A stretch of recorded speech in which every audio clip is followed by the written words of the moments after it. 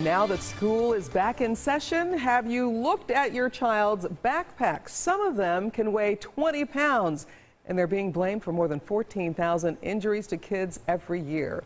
We have Dr. Pfefer, who is here from the Cleveland University, Kansas City in Overland Park. Thanks so much for being here. Thanks for having me. And you've brought some examples of this. I know people notice, they have to notice, these kids are weighed down with these heavy books in their backpacks. Yes, we find that a lot of kids are carrying backpacks that are way too heavy for their size. The American Chiropractic Association and the American Academy of Orthopedics recommends no more than 10 to 15% of the body weight should be the backpack weight. All right, so explain and demonstrate for us this backpack that you brought here.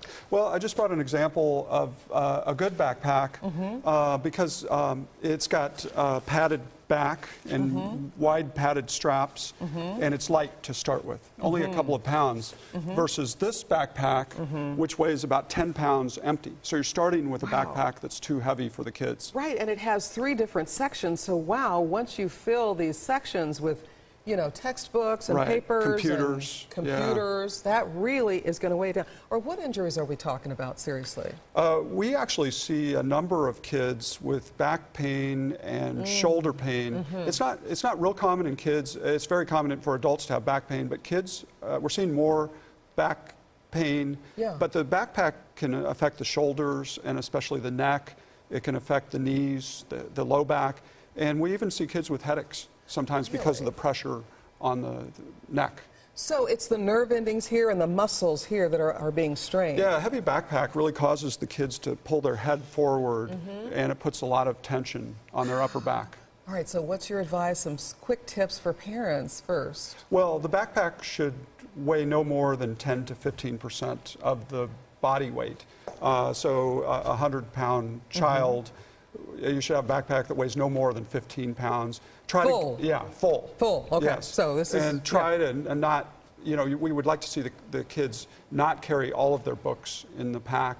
Look for lighter computers. And I like there's a number of computers now and platforms that are lighter, like the Chromebook. It only weighs a few pounds.